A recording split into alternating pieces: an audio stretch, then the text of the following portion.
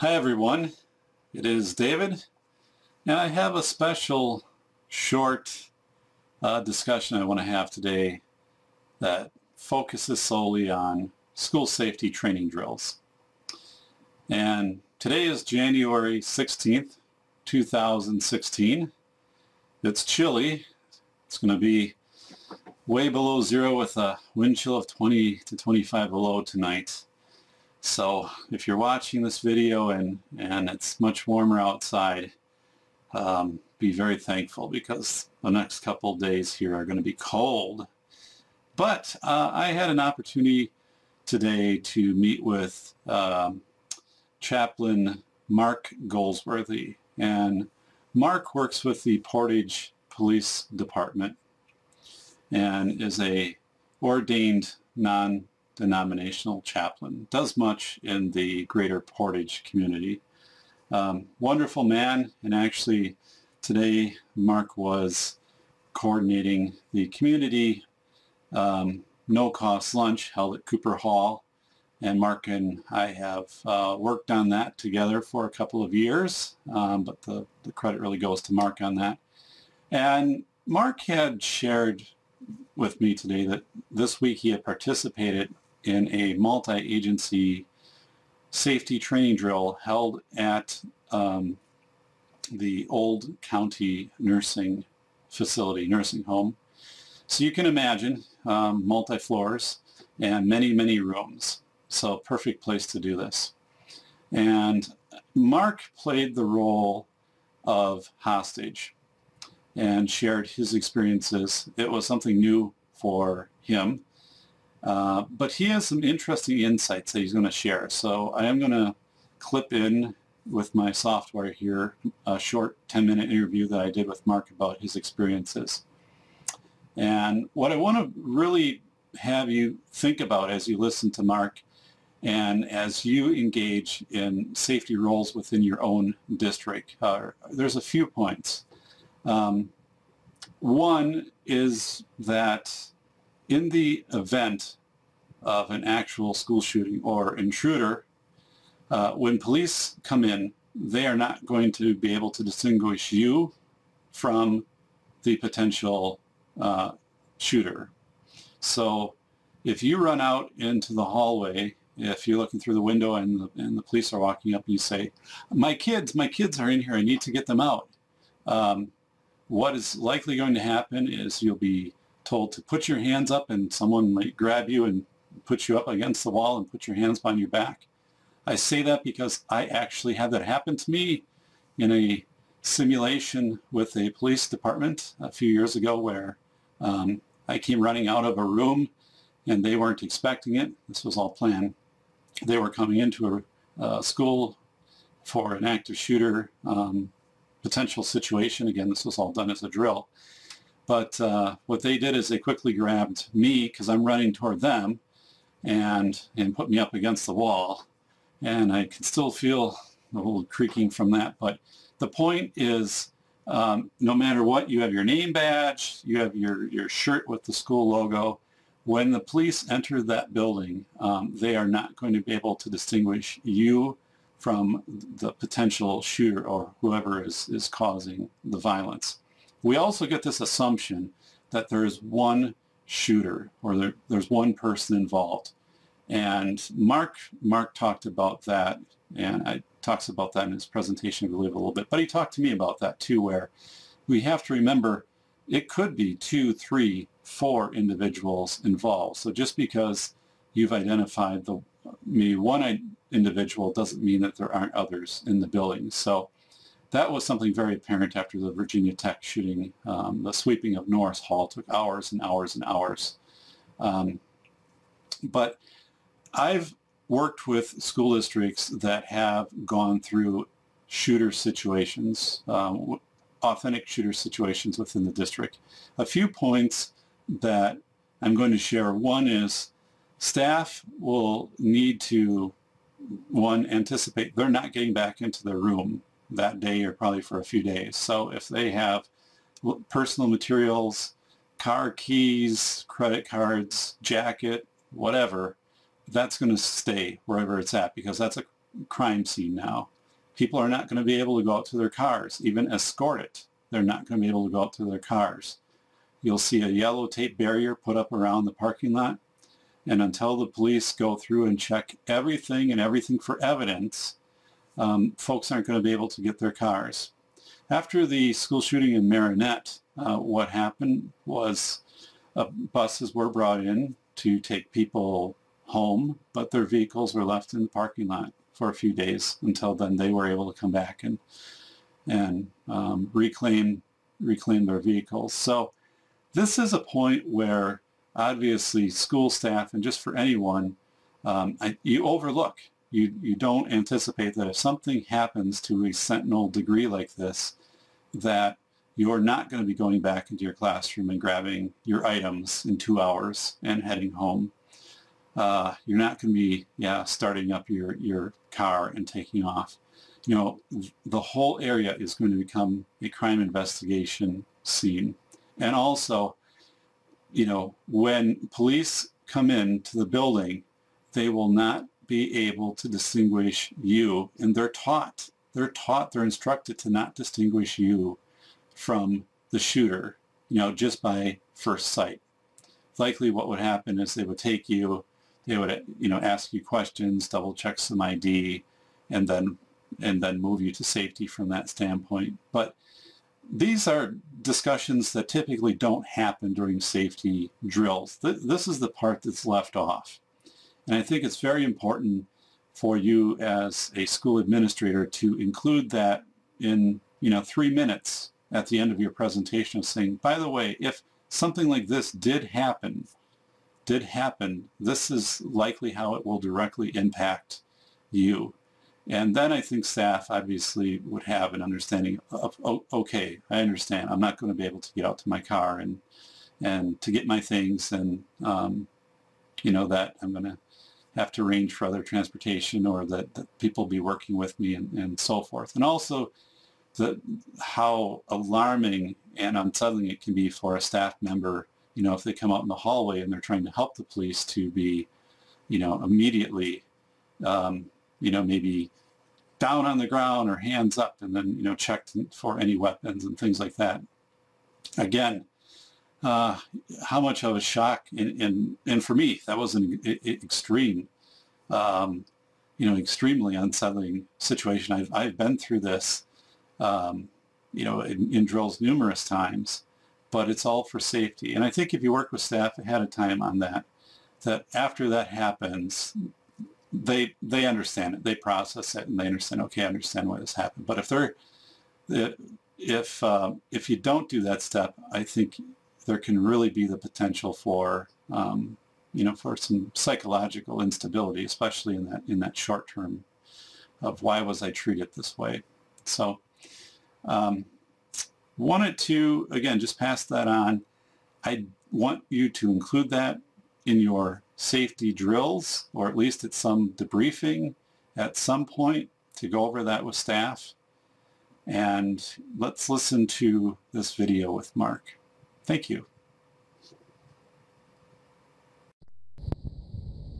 Good. So we are recording January 16th. It is a Saturday, 2016. So I am with Mark, and Mark recently participated in a safety training which occurred in a 3-story structure which is no longer in use, has numerous rooms in it.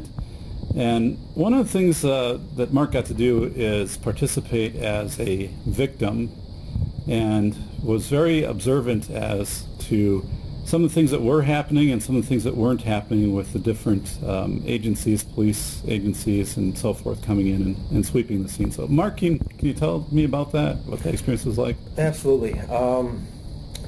This exercise was dealing with an active shooter scenario.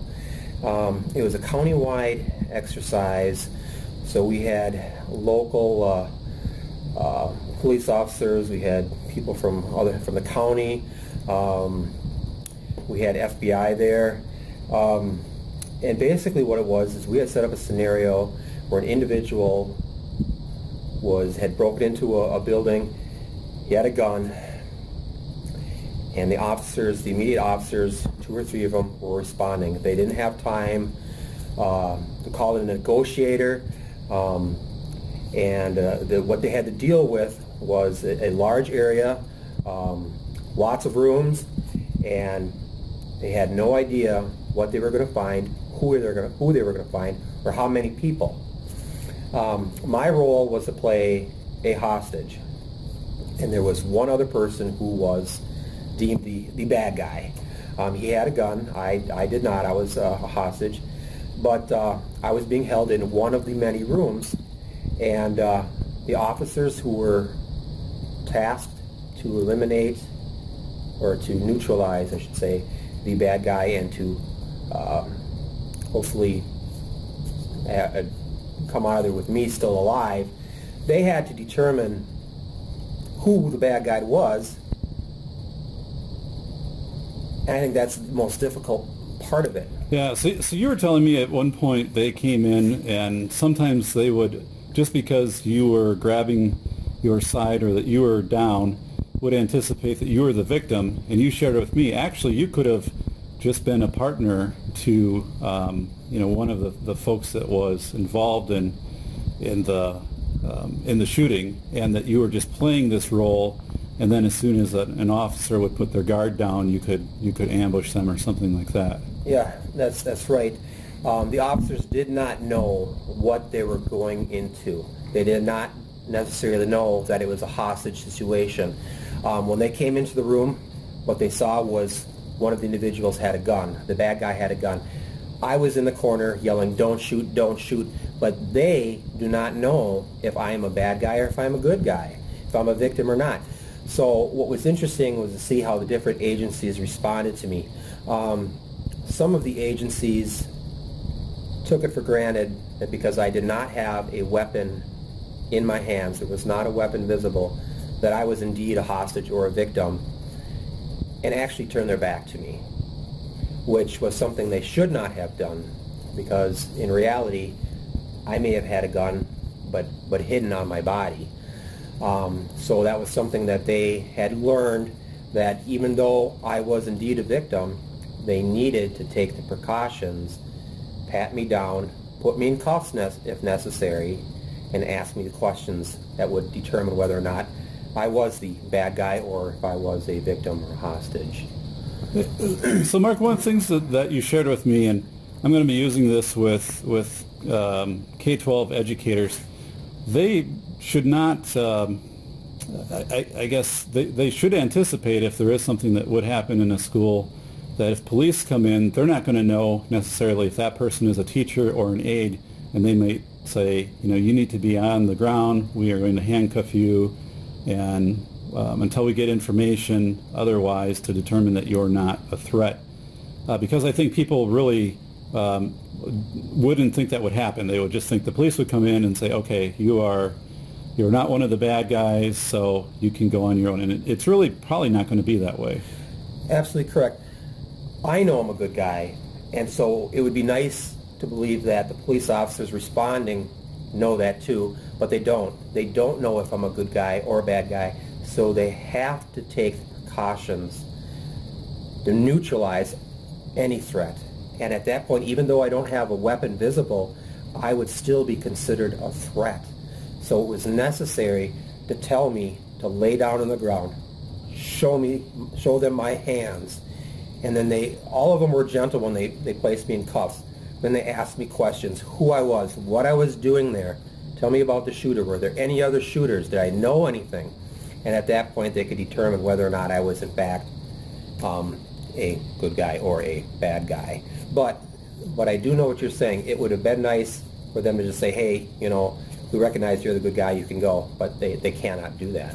Yeah. So my point in working with administrators who are going to be working with safety is that they need to remind staff that in a dynamic situation such as what you're talking about, police are not going to be identifying who's the good guy, who's the bad guy. Every person needs to be secured, for the safety of that situation, and that is probably going to be a very overwhelming experience for some people, but it is done for the safety of the situation. You mentioned one more thing to me. You might be questioned of saying, what was the bad guy wearing? And Mark, you shared color blindness is something that that you have, so you might see something in a different color than what obviously was there, so an officer could say, oh, that's not right, it was this color. Right. There was one situation, one of the scenarios that we played out, where I was placed in handcuffs and the officer was questioning me, what did the shooter wear? What was he wearing? He wanted a positive identification on the shooter. And I am colorblind. And so I was nervous about getting the question wrong. I said, well, his jacket was gray. It could have been green. It could have been blue, for all I know. So I was very nervous at that point. Even though it was a scenario, I'm going to get this question wrong. What's going to happen to me if I do get it wrong? But I guessed right. It was a gray jacket, and but that was something the officers couldn't. It was something they wouldn't have been prepared for. Was that the person they're questioning is actually colorblind, so they can't tell them the color of the jacket that the shooter was wearing. So my takeaway on this, and I appreciate you sharing your experience, is just to remind people that if there is an active shooter situation or some sentinel event of someone coming in who's doing harm, and also the fact that it might not just be one person, there could be multiple people, so that's why as police go through that they might be putting people into cuffs or into a certain area just until they can figure out and secure that environment. Because again, this is something I think can be very upsetting to staff, but again, it is for the safety of the entire situation. And afterwards, you debriefed and things went well. You felt that you were able to give your input to the team. Yeah, it was a good scenario. A lot of it was being able to understand what happens when you're placed into a stressful situation like that.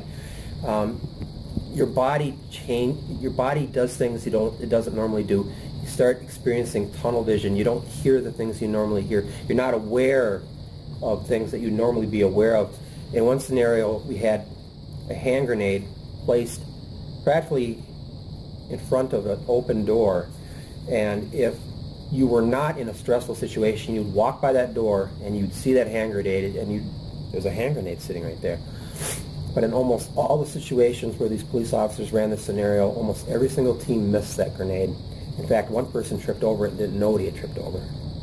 And this is all due to the stress that they were experiencing. And also to add, one of the things that was surprising was in one scenario, I was actually a wounded victim who had been shot in the stomach. And to most, you would hope that the police officers arriving on the scene would administer aid immediately. But that's not necessarily the case. They need to eliminate the threat first. And so they actually left me there for a while, eliminated the threat, and then came back and administered first aid to me. It was a little disconcerting, but you have to understand that until the threat is eliminated, then even the police officers' lives are in danger.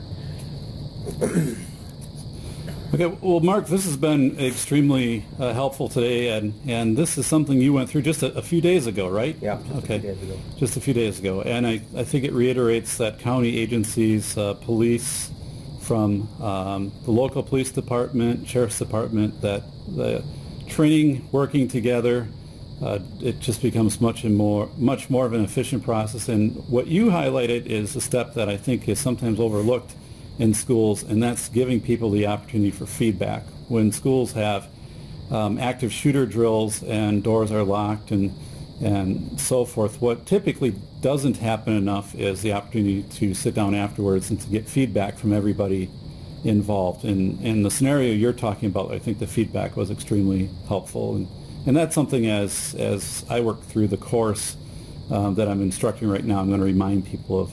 After you do something, a drill to this extent, make sure you're gathering feedback from everybody that was involved. So, well, I appreciate it, sir. Thank You're you welcome. for your time and also for your great work. And again, I will be using this video for the benefit of aspiring administrators learning how to keep their schools safe. So thank you again, Mark. You're welcome. Okay, fascinating video from Mark. Appreciated his insight. And something to close out this discussion, Mark had the opportunity to be participating in the debriefing following this drill. And how often do you really do a debriefing after a safety drill, after a lockdown? Are you going around asking people, how did it go, whatever that meant? Is it just the administrative team of saying this is how we perceive things went, we checked doors, made sure that people were out of sight and so forth? Or are you asking people through a survey that you're sending out immediately afterwards that goes to teachers that might have, just a few questions on it? Did you know what to do? Where your location was? Was there anything that you felt could be improved? And just some things like that immediately gets back, so then the administrative team can process that, maybe summarize it together and reflect that back out to staff at a staff meeting, or even in a day or two in an email coming back to staff. Very timely. This is what you need to do, though, very timely. And very concise. Get it back to staff and say, here are some things that staff, that you said went well. Here's some areas that you'd like us to look at of maybe approaching it in a different way, and here's some things that could have helped you. When staff get that type of feedback, and you do it within 24 to 48 hours of doing that drill, that definitely gives you credibility as an administrator that you're reviewing the information they're submitting, and that you're taking that under consideration to develop a better plan. And I would say do that too with students to some level, which might be, it doesn't have to be an entire student body survey. I think that's probably over the top. But at least a few focus groups, or even to have teachers ask their students if they understood what was going on. And that can be part of the survey that goes to the teachers of saying, please respond to the survey by tomorrow and ask some of your students if they understood the drill. Like, did they understand when it was announced what they were supposed to do? Did they understand they weren't supposed to, or were supposed to be able to use a cell phone? Did they understand the purpose of the drill, and what would happen, for example, if they didn't follow the process, the risk that they could put themselves at, or others? And just in general, what questions do they have, or what purpose do they see in this? If you can do that and put that maybe into that teacher survey and reflect it back out, you have different groups, student council, or you can do it over the announcements or during student advisories, and put some of that stuff back out, maybe some student focus groups. Even maybe do a PBIS video, who knows, a short PBIS video on lockdowns and appropriate behaviors and responses of students during lockdowns. And then also, what students, have thought about lockdowns, questions they've had, and because of the questions that they've generated, some of the changes maybe that the school has made because of lockdowns. This all comes back in a way to my research on the Student Code of Silence, where the biggest thing with students when you ask them, with administrators, what do you want? One, they want to be heard. They want to be heard. And the second is, if they have suggestions, they want to know that those suggestions have been considered. They don't have to be agreed, acted upon, but that they know that they have been considered, that they know that they've been acknowledged. So I definitely think those are pieces of a safety system and a safety drill that are missing. And I don't know if you need to do that every time, but I would do that maybe twice a year at least, to send that survey out, and right away at the start of the year. And some people will definitely point out things like, there were some students in the hallway in this area and I wasn't sure, like, should I go out and bring them into my room? And then, but yet that's not where they're supposed to be this hour, so how are they accounted for? Or what if we have some students who are off campus, you know, for any reason, you know, they're a block away at a park or something like that collecting leaves, and all of a sudden this happens. How do they know not to come back to the building, and so forth? But you know, Mark spent a lot of time in the briefing, and one of the things that he had shared back was that as different police agencies went through, you know, some were very focused on his well-being, such as the gunshot when he talked about as a first priority, and others were very focused upon making sure that he was in cuffs and secured, and then treating him, and then working through and talking with him. Because as Mark said, maybe he was one of the bad guys, and he was telling me this. What if I was a bad guy? I was part of this, and during this whole incident something went wrong, and one of my partners turned on me and shot me. And you know, maybe what if I have a weapon that is by my side that the officer doesn't see? So, you know, these are things, and again, law enforcement is invite them into your building when you do these drills. But then again, as an administrative team, seeking that feedback from staff. So I appreciate the opportunity to share this with you, and would again strongly urge that what I'm talking about, you incorporate this into your drills, because it is missing probably in 90% of the drills that I have seen as both a student services director and a consultant. A big missing piece that is very easy to put in. And as far as survey, what I would do, I put together a Google Docs survey, and then it's easy for people to get in the data to be culminated, and then with a click of a button, you know, to get that out to some different people. So it doesn't have to be hard.